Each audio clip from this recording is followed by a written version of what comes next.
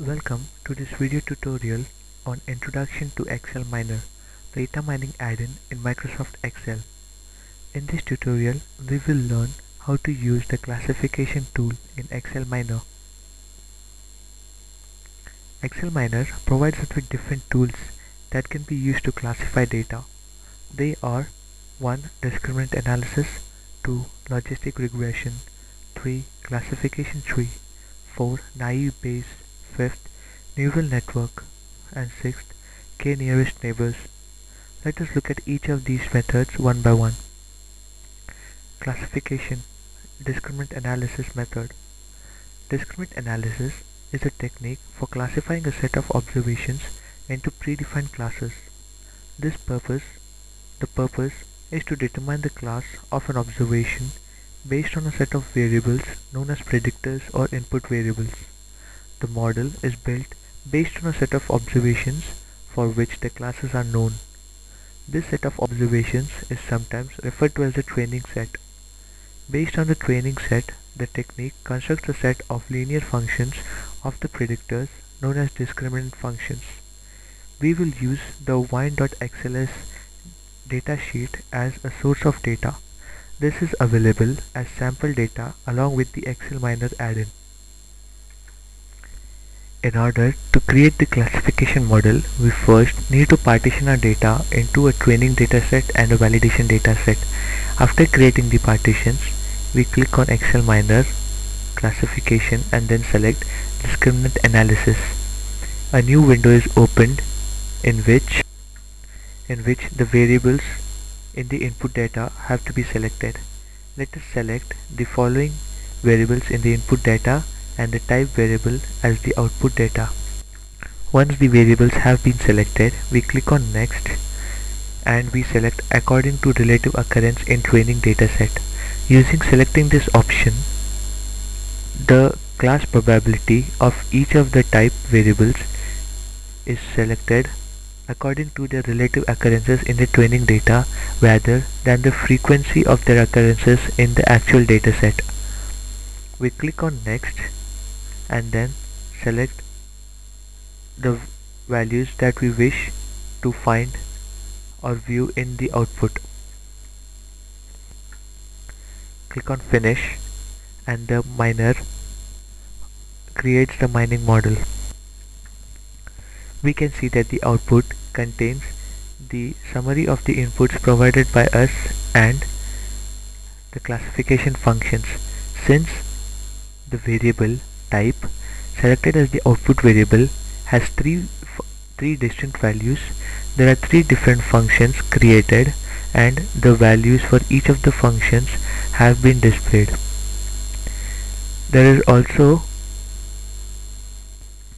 a training data scoring summary which shows us the classification matrix and the error report for the training data as well as the validation data. We can also view the training data detailed report which shows us the probability that a certain row will lie or belong to a class. The class in which the probability is maximum is highlighted and hence it is put in that class, as you can see. We go back to the navigator and view the classification functions. It is based on these classification functions that the different variables and rows are classified. This is how we create a classification model using the discriminant analysis tool in xlminer.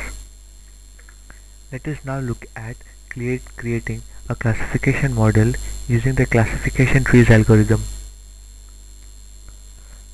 Classification tree, also known as decision tree, are a good choice when the data mining task is classification or prediction of outcomes and the goal is to generate rules that can be easily understood, explained and translated into SQL or natural query language. Classification tree labels records and assigns them to discrete classes. Classification tree can also provide the measure of confidence that a classification is correct. Classification tree is built through a process known as binary recursive partitioning. This is an iterative process of splitting the data into partitions and then splitting it up further on each of the branches. Let us see how to create the classification tree. We select the bostonhousing.xls sample data source to create our mining model. We first partition the data into training and validation datasets, and we create the mining model on the training dataset. To create the mining model, we click on xlminer, classification, and then classification tree. A wizard is opened in which we have to select the variables to be used as the input variables. Let us select the input variables and click on this button. Next we select the output variable, and then after selecting, here we will have to specify the success class or the value of the output variable. Let us select 1. We also have to specify the initial cutoff probability value for success. By default it is 0.5, which means that a row isn't selected if its probability is below 0.5. After providing all the inputs necessary, we click on next. Here we have to set the minimum number of records in the terminal nodes. This option is used to specify the minimum number of records to be present in the terminal node. Specifying the number of records helps us to stop the partitioning process at a certain stage in order to prevent the model from being overfitted. So we select this to be as 2. We also select the prune tree option, selecting which says the wizard to create the full tree as well as the prune tree, which is a smaller subset of the main tree. We click on next and then select the maximum levels of the full tree to be displayed, and then select the options to be visible in the output. We may also specify to view a tree with a defined number of decision nodes. After selecting the output options, we click on finish. The output is displayed, which contains a summary of the input data as well as the best success class, that is a probability of 0.5, and also a training log which shows us the percentage error while the process of drawing the tree, and also the full tree rules using the training data which was used to create the full tree, classification tree. We can see that at each level this table gives us the split value, the number of cases, and the node type. The node type decision means at this point the nodes or the cases have been split according to a certain rule, and if the node type is terminal, it means that it has no further child nodes. This is the rule for the best prune tree, using which the best prune tree has been drawn. So now let us look at the actual tree. We click on the full tree option, which enables us to view the tree. If we hover the cursor over the node, we can see the rule. Here is go left if RM is less than 6.7815, and to the right if it is greater than 6.7815.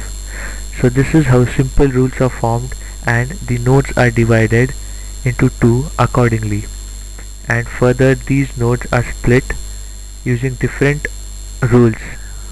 We can see here that in this node the rule is that go left if DIS is less than 3.4. So you can see that the nodes which are represented by a box are terminal nodes, whereas the nodes which are represented by a circular are parent nodes for the nodes below.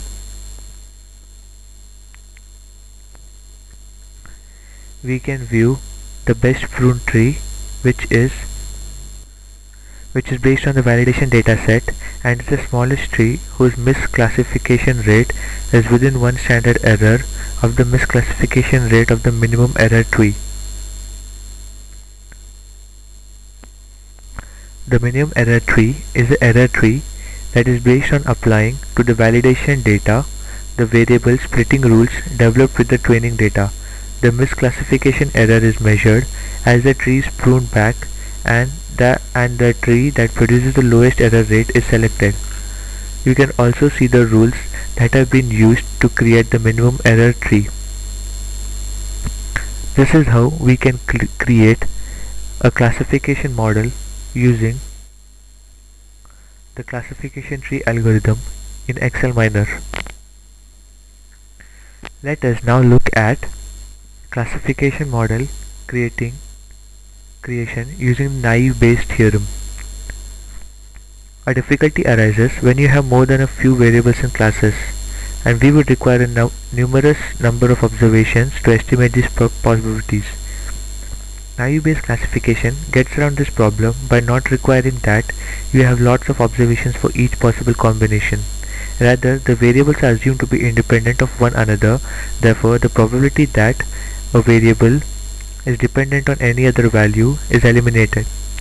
In other words, naive Bayes classifiers assume that the effect of a variable value on a given class is independent of the value of other variables. This assumption is called class conditional independence.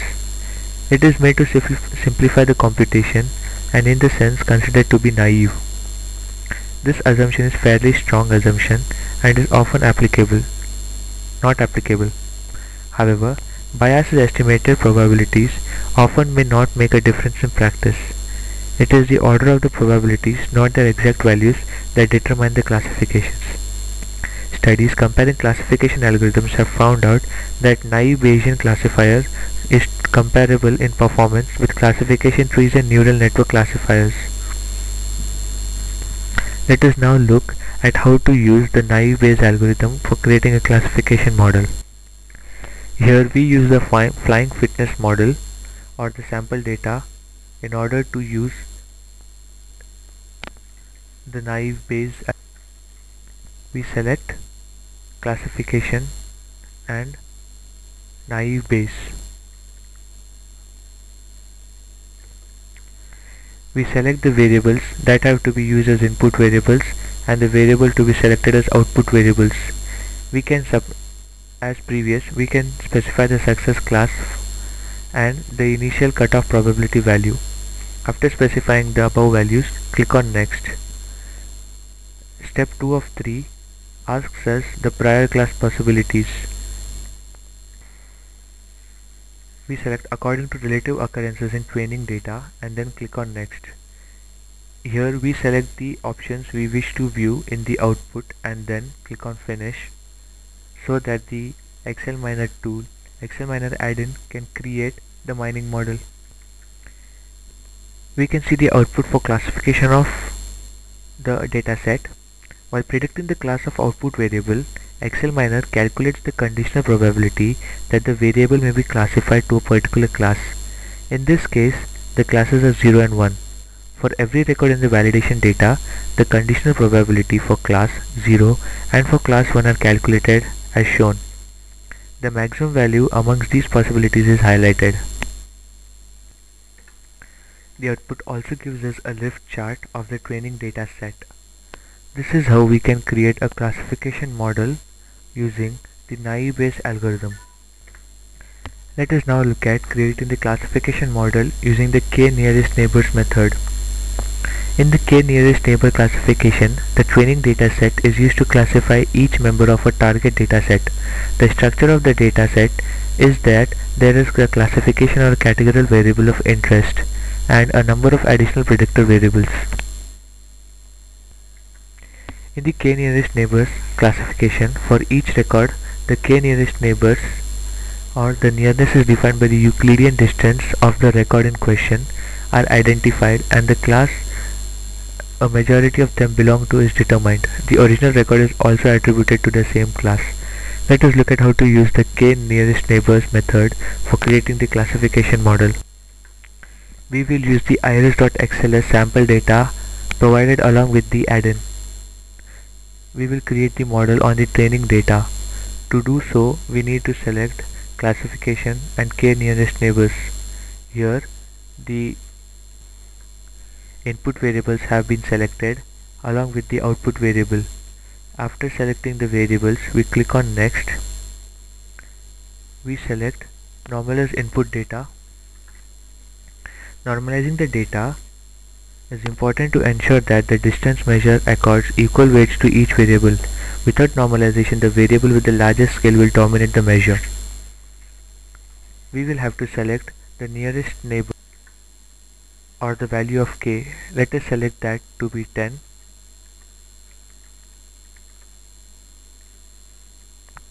And then we will select to score on the best k between 1 and the specified value. Using this option, we can let the xlminer decide the best value of k. After selecting the above options, we click on Finish. We can see that the output contains a basic summary of the inputs we have provided along with the prior class probabilities, which shows that the three different species types had an equal probability. We can also see that the value of k, which is used as the best value, is 1. It also shows us a training data scoring summary and an error report. The classification of training data detail view shows us that the probability of each of the variables for each of the classes and also highlights the class for which the probability is maximum, as shown in the figure.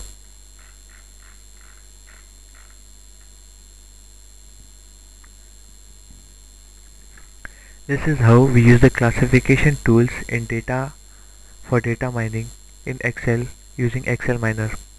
For more presentations, tutorial videos on data mining, please visit dataminingtools.net. Thank you.